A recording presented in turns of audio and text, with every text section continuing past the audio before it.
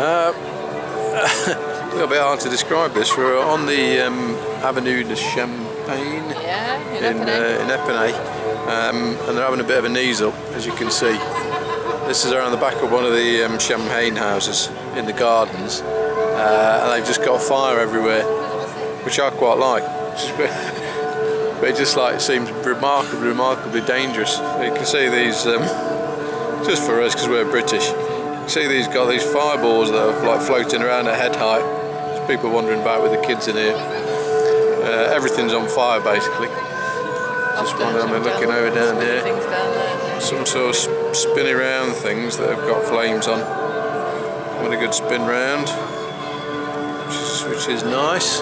And they've got these like volcano things.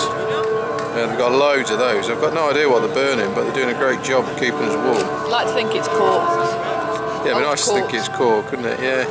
We've had a little bit of champagne. We haven't done any champagne in this one. We can actually see where you can buy the stuff in here. It's just a it just seems to be just a massive display. Yeah. Every so often there's a big fire goes off at the far end.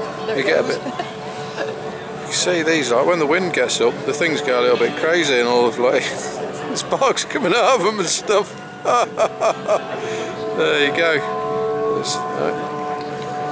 Festival of Lights and Sound or something like that, I don't know, in Epernay.